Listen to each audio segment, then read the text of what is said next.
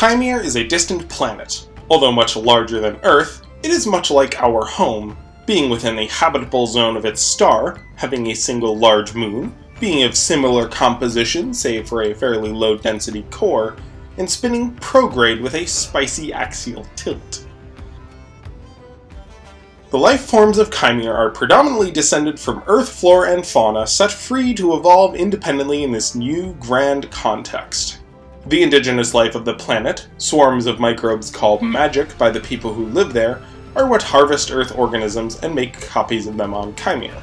As the asteroid that ended the age of dinosaurs 66 million years ago never struck Kaimere, dinosaurs have continued to be the dominant terrestrial megafauna. In addition to dinosaurs, many recent harvests have collected a wide range of animals much more familiar to us, including lions, horses, and humans.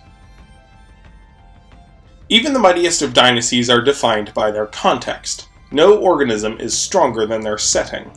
Changes to the climate in the known world are the primary drive of most extinction events, and the subsequent harvests the Great Portal seeks to restore a healthy territory, which it determines by the biodiversity and biomass of its flora and fauna.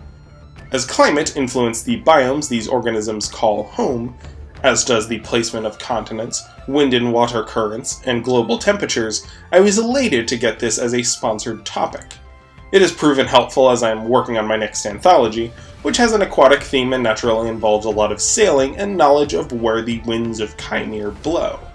I'm nowhere close to an expert on the matter, so this episode required a lot of studying. To begin, we're going to need to look at the full map of the planet, since the known world is situated between the equator and the southern subtropical high latitudes, or horse latitudes. Horse latitudes are so called because this is a region where winds are stagnant due to the warm air being drawn poleward to the westerlies and cool air north to the trade winds, and wind-powered ships in our own history would become caught still, so they would sometimes throw their horses and any expendable items on the ship to lighten the load. The currents bringing warm or cold water is also dictated by the size and shape of the planet, along with the location of the tectonic plates below sea level. Although Kaimere is much larger than Earth, the principles dictating wind and water currents are the same. As we zoom in, we see that the subtropical high latitude cuts through the known world, specifically along southern Arvel and across the inland sea, through the mouth of the Crescent Sea out into the abyss. The equator is to the far north, almost double the distance of the entire map usually designated as the known world. This is a significant aspect of the direction, strength, and temperature of the winds, but it isn't the only factor. Continents also influence wind, as do water currents. Wind passing over cold water brings cooler air and often brings with them a degree of aridity, while winds traveling over warm water often contain hot, humid air to bring inland. This map demonstrates the wind and water currents of the known world. Warm currents with an inland wind are the most productive habitats, such as the Titan Gardens of northwestern Arvel and the northern jungles of Nikar, while the most desolate regions are those with cold currents and offshore winds, like the Arvelith coast, the interior of Nikar, and southern Picardia. Normally, the inland sea is quite warm, with tropical waters coming in from the north and cycling through to provide necessary waters to make the surrounding coastlines lush. However, during the summer months, offshore winds trigger upwells, and cold, nutrient-rich waters are pushed through the northern channel between Picardia and the Free States. This surge of cold water cycles through the inland sea, bringing plenty all the way to the northern Gulf Sea. Many animals gather annually to take advantage of this smorgasbord, as do fishermen along the coastal settlements. While laying out this biome map, I utilized the Köppen climate classification system. It wasn't perfect since many ecosystems in Kaimere, notably Titan Gardens, don't have close analogs on Earth today, but overall I found it was useful in putting these general biomes into a more comprehensive context. First up, we have the tropical rainforests in dark blue, generally dense habitats with poor soil quality and high biodiversity. This sort of habitat does not appeal to titanosaurs, especially adults, as the soil is often damp, the foliage not to their liking, and the space too limited to be worth tending. Juvenile titans often take up residence and shelter in these denser jungles, but don't remain there for long. It is here that mammals and reptiles like snakes and lizards are at their most biodiverse. The next habitat we'll discuss is the savanna or tropical grasslands in light blue. The most famous grassland habitat in Kaimere is the Hausi Prairie, having low biodiversity, especially low floral biodiversity due to the aggressive competition of Hausi grass. Other grasslands do exist in Kaimere, but they are not particularly common.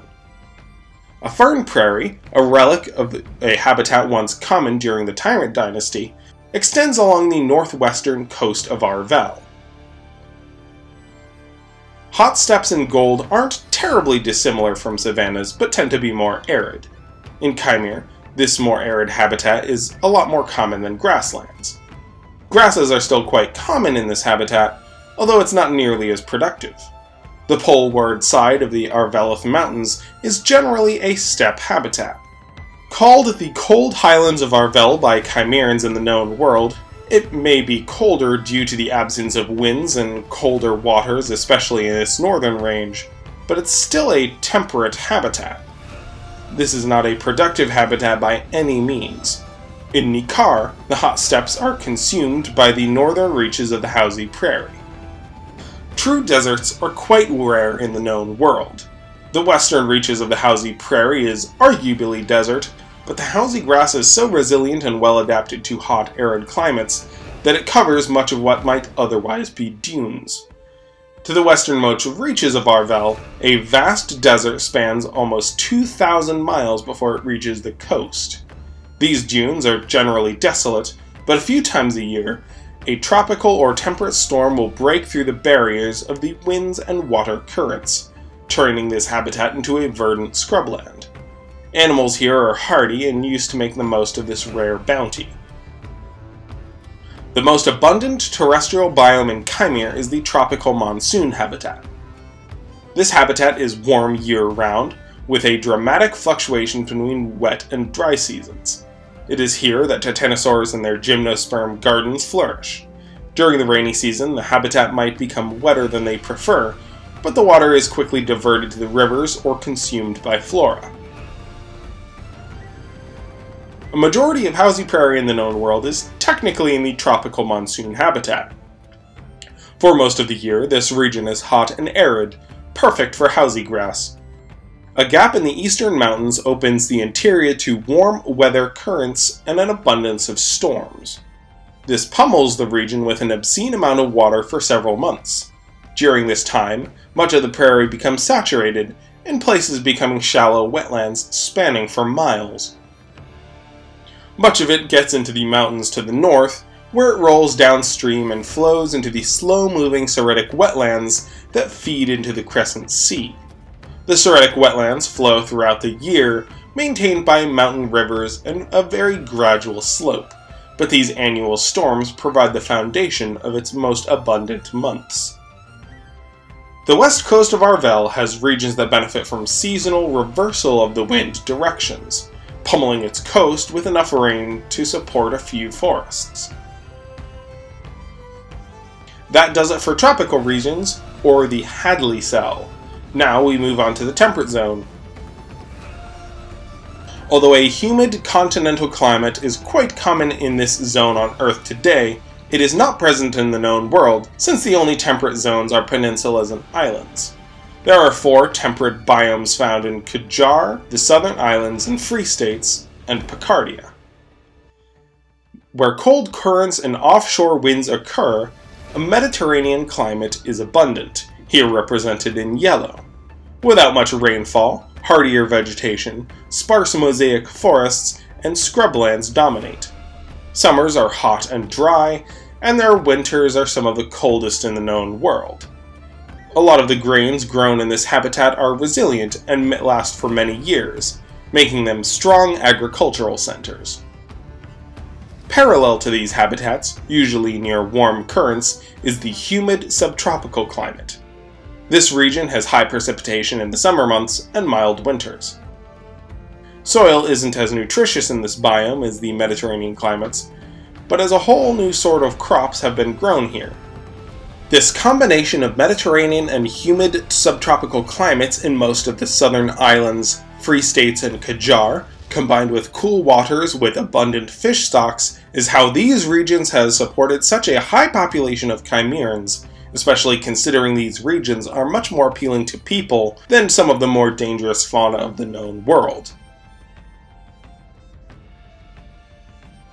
Next is the oceanic climate, the most common biome in Picardia north of its mountain range, although it is also found in some of the southern islands.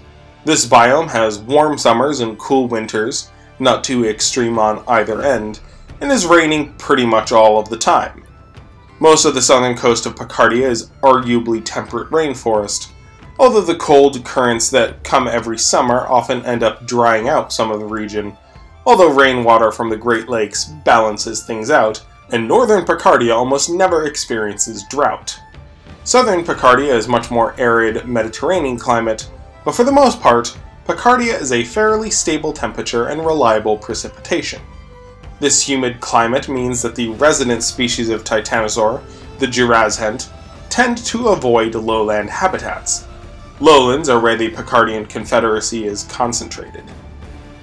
This isn't directly because of the minimal number of titans, although having fewer 20-ton dinosaurs constantly needing to push over your walls to eat your crops is definitely a boon to permanent settlement. Last month, one of my previous sponsors, Medium D Speaks, recommended that I check out the channel Artifexion by Edgar. Edgar has a phenomenal catalog of videos that offer concise explanation to a wide range of topics regarding world building, from languages and geography to climate and solar systems. In addition to digging out a few books from college and referencing articles I've saved over the years, several of Edgar's videos proved especially useful to me, and I've linked below the ones that I found most helpful. If you've been excited by anything that I've discussed today and want to know more, chances are Edgar has an episode on it. Thank you so much to Maya and Connor for co-sponsoring this episode. As I'm working on the anthology largely focused on seafaring, I have already started working on the wind and water currents, and the biomes of course had an impact on the flora and fauna of this developing project. Huge shout out to my patrons. As I'm barreling towards this anthology's publication date, which I'm shooting for an October release, it is super helpful to have the support to supplement sponsorships, commissions, and YouTube revenue. Thank you all for watching this, and please consider liking, sharing, and subscribing, and commenting since it helps to get my videos into new hands. That's enough for today. On Sunday we will have a special episode on the Glanos, and next week we will be letting the dogs out and discussing domesticated canids of Kaimere. Until next time, stay fantastic. Cheers, folks!